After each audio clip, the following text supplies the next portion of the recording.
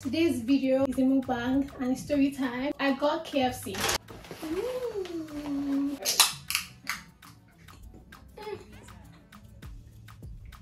I'm going to be a nice meal. Before we get started, I want to give you guys a little bit of background. Clubbing is not a good place to meet anybody. They had this beautiful accent, and I was just like, wow, there are not lots of gentlemen left in this Abuja. Like calling him like, where are you? I can't see you. Like, I'm inside this black blah blah blah. I'm like, okay, 1 second. I was like, what? I was like, I can't believe this. It's actually happening. What he showed me, or what he projected himself to be, versus this is not connecting. That I don't think this is going to work between us.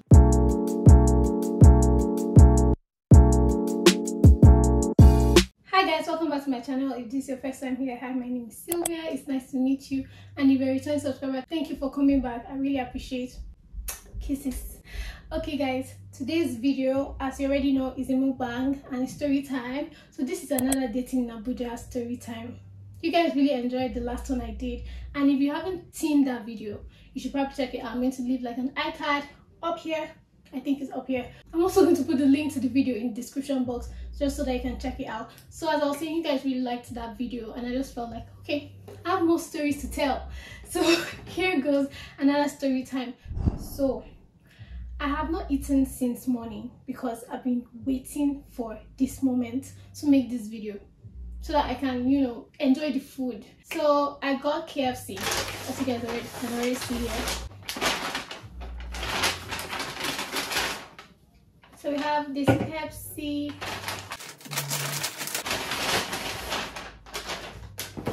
So I got like this box. Alright.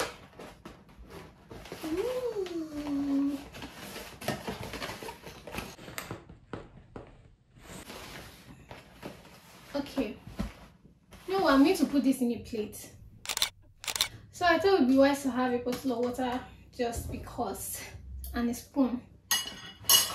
So I got baked beans.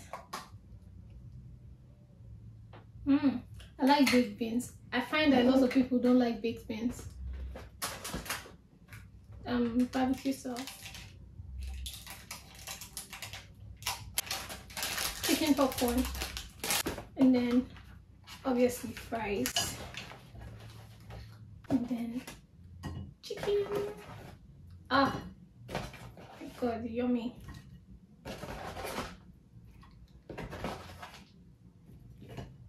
All right, now this is perfect. Guys, I cannot remember the last time I had KFC. It's probably been a year now since I had KFC. Alright. Now, I'm gonna have first taste. I'm just gonna go gently. So, oh, there's no ketchup. Hold on.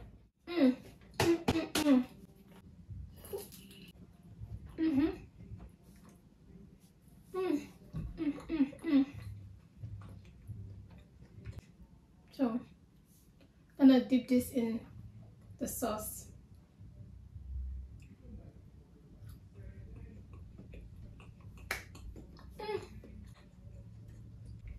It's going to be a nice meal.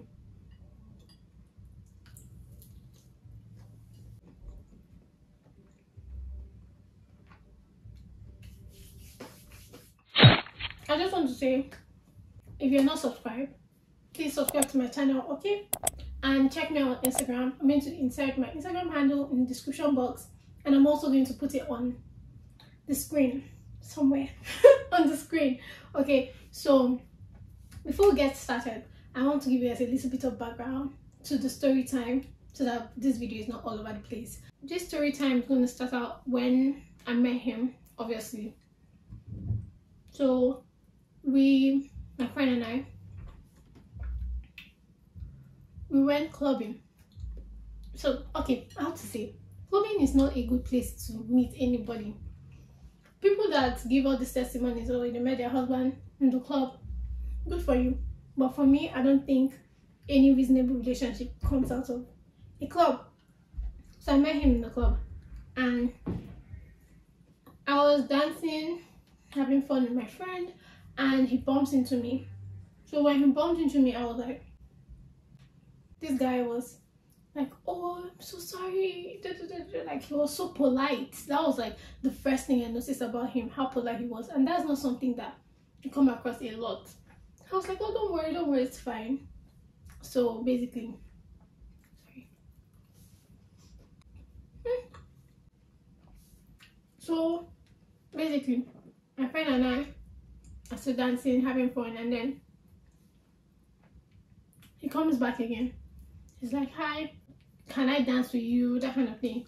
And I'm like, me, I can't dance. So I'm like, no, unless you can dance, then you can teach me how to dance. I'll just follow your steps. So it's like, no problem that he can't dance too, but that's cool. So we just, played around, and then he's like, can I speak to you outside? Normally, I don't step out the club for anybody unless it's a friend that is coming in. I have to go and get the friend. So, but I'm like, let's go, because I'm leaving very soon anyways. So I think I'm over this now. So let's just go outside and talk. So we went outside, and one thing I noticed about him was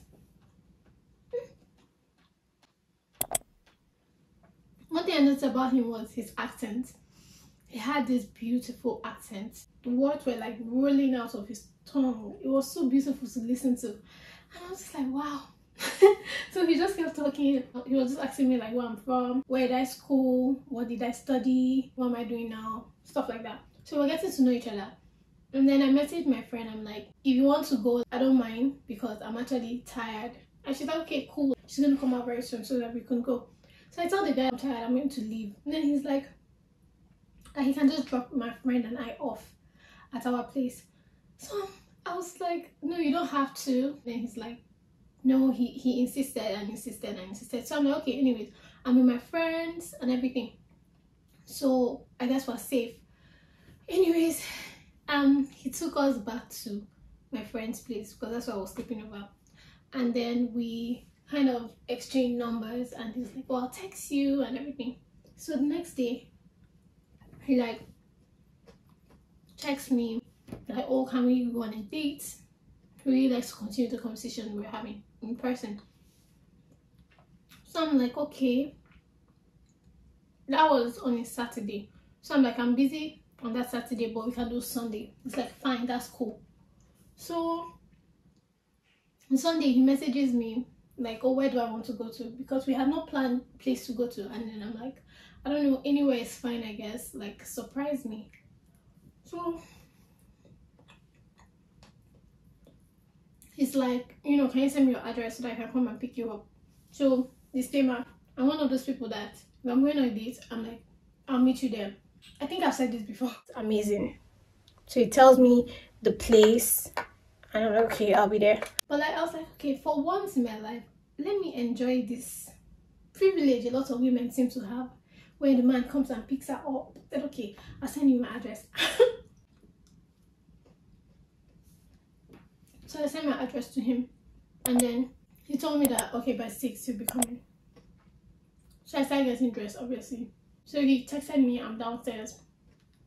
So I went downstairs, and then this man brought me flowers, like actual flowers. Oh my god! Wow! Which was so sweet. I felt like, wow, there are not lots of gentlemen left in this Abuja. So like, for him to bring flowers on the first date, this is a good start, a very good start. So I was very happy. So he took me bowling, and it was an amazing date. We had lots of fun. I won him. And then after that, he took me to go and get dinner, and then he dropped me back home. So basically, we were having conversations. Like I said, his accent was beautiful. We were vibing. It was nice. It was a nice time. And then the next day was a Monday. He messages me, oh, where is my office? I told him where my office is. He's like, okay, so when you're about to get off work, like, let me know. So now I'm curious, like, okay, this gentleman, okay. When he was close of work, so I texted him. I'm like, okay, I'm almost done. And he's like, okay, I should stay back, that he's coming. I came out in the different car, so I didn't even know. where he was. So I'm like calling him like, where are you? I can't see you. I'm inside this black blah blah blah. I'm like, okay.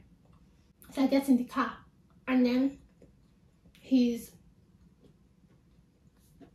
you know, playing music, and we're just talking. So in my head I'm thinking, okay, so we're going out for dinner. This nigga takes me back home. So I don't know, but for me that was impressive. I like people that like do things not to get something, they just do it to make you happy. I like people like that. So I just thought like that was really thoughtful, the fact that he came all this way, because his office was not near my office. So he came all this way just to pick me up and take me back home. Like, saved me transport fare. Like, everything was going smoothly. And then I had told him how much I love to watch movies. He said, okay, like we should have a movie night. Now, in Nigerian context, when a man says movie night, I'm thinking, so you're trying to get me to your house? No. For some reason, I was like, okay, this guy seems like a gentleman, seems very like organized and stuff. I want to see what his space looks like, so that I know if this is something that moves forward or not. Because if your space is like dirty, then obviously we don't have any business talking. So I was really curious. I was actually excited. I was like, okay, let's do movie night. So he said, send me a list of movies you like or a movie you want to see, blah blah blah. So I sent him a list. So he knew like I like wine and popcorn and all that kind of stuff. So he came, picked me up.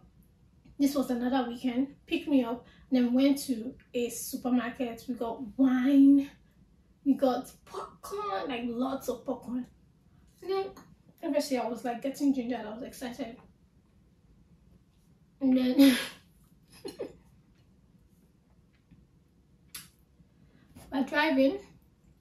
I'm happy. Can't wait to see this man's house. And then we arrive at some hotel or something like that. It wasn't completely built, but it was a hotel. So in my mind, I'm thinking, okay, we're here to, maybe he's here to see somebody. And then after that, we'll be on our way to his place. 1 second.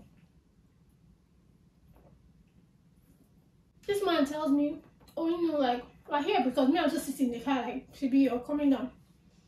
He's like, we're here. I'm like, where? Not on the name of the place. I was like, what? I didn't want to come across like, but this is not your house. I didn't want to do that. So I was like, let's see. I still followed him. We entered the building. The elevator was not working because the place was not completed. We walked 3 floors. As I was walking, I'm obviously like, oh, I'm so tired, you know? And he's obviously telling me, sorry, they have not yet fixed the elevator. This is, you know, my company is in charge of this building, is in charge of construction, blah, blah, blah.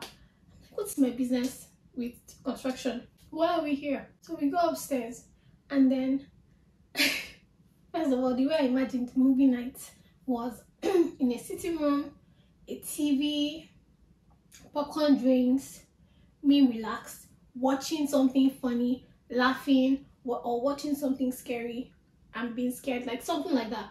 I did not imagine being in like an uncompleted hotel with a laptop, 13 inches screen. So we entered the room, and I could tell that this is his base. Like, it's like as if he's living here or something. Like, there was a little bit of him everywhere in this place. So I was like, wow, this is not actually happening.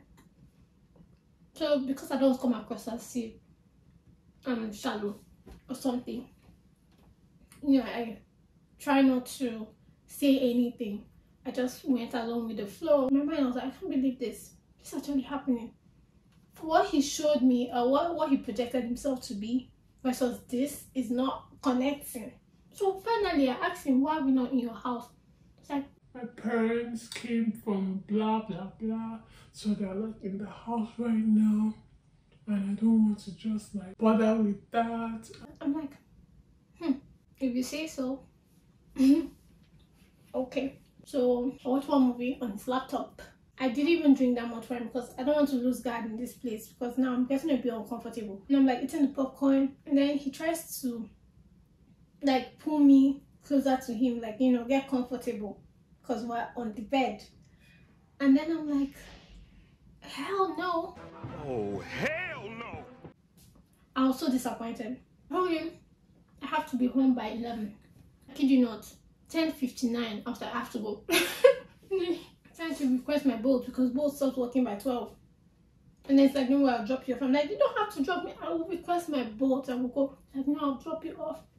I figured I didn't know anything. Since this was a bust of a date, at least let me get a free ride out of it. On our way back home, I kind of explained to him, like, I don't think this is going to work between us. I don't want to say that I don't think this is going to work between us, because you took me to an uncompleted hotel and I was scared for my life for a second, and you pretended to be what you're not. I don't want to say all those things. I wondered if he knew that what he did was kind of weird. Like, I was just shocked at that experience. This entire thing lasted for like a period of 2 weeks. Within 2 weeks, I met a gentleman, or someone who I thought was a gentleman, treated me like a lady, got me flowers, seemed like he was doing well for himself, and I ended up in an uncompleted hotel. Like, how? That's the thing. Sometimes Abuja men, some of them, pretend to be what they're not. And this is like a general thing, but mostly Abuja guys, I don't say broke. Let me just say it. More like broke guys pretending to be rich, or pretending like they have arrived when you don't have to. As you guys can see, I've not gone anywhere with this meal. I'm getting full. I don't know how I'm going to do this. Tell me, like, packages and save it for another day. But I'm really enjoying it, and I really enjoyed telling you guys the story. And if you enjoyed it, let me know down in the comment section. Give me a thumbs up, or better still, subscribe if you're not subscribed. Okay? And thank you so much for watching, and see you in my next video. Okay? Bye.